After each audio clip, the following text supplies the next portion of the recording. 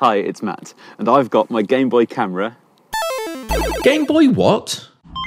The Game Boy camera came out 20 years ago in 1998. You plugged it in like any other cartridge, but this turned your Game Boy into a black and white digital camera, which was very fancy for its day. In case you haven't seen one before, I'll go out and I'll take some photos with mine.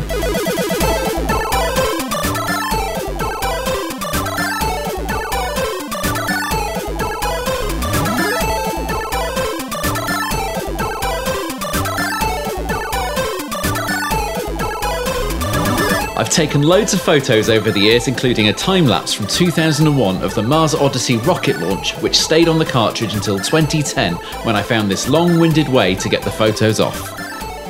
Plug it into Mega Memory, back it up, replace with USB flash card, restore the backup to that, plug the USB flash card into the computer, use EMS flasher to get the data off, run GB camera dump in Wine. And you end up with a load of lovely 128 by 112 pixel black and white pictures. But I had a thought the other day. What if I could make it take a colour photo? And that brings us back to me in a park in the cold. Modern cameras take photos in colour by taking a red photo, a green photo and a blue photo and combining them together.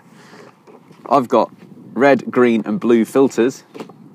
So if I take a red filtered, a blue filtered and a green filtered photo, I should be able to combine them together and get a coloured photo out of it. So let's have a go before my batteries all run out.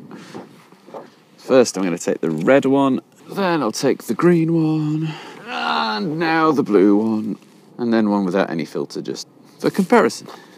Now hopefully I can get something out of that, but I've got no idea.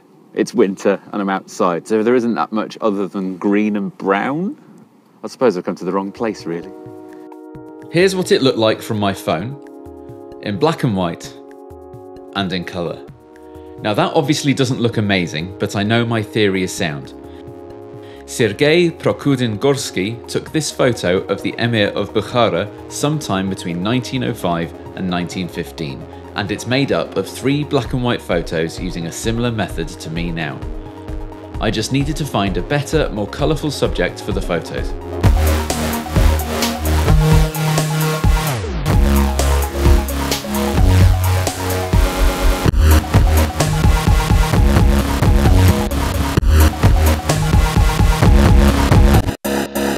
Here's how they turned out, and I think they look great.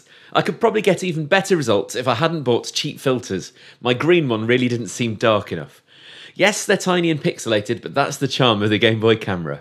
I'll show you how I combine the filtered shots into a colour image. Open all 3 in Photoshop. Make a new document with RGB colour. Using the Layers panel, copy each image onto the red, green and blue layers, and it gives you a colour photo, albeit a bit washed out, so let's add some filter layers to boost the saturation and vibrance to make it look nicer. If you want to have a go yourself, you can do it with any black and white camera, or even your phone if it has a black and white mode. Thank you for watching. I've put links to my photos and more in the description.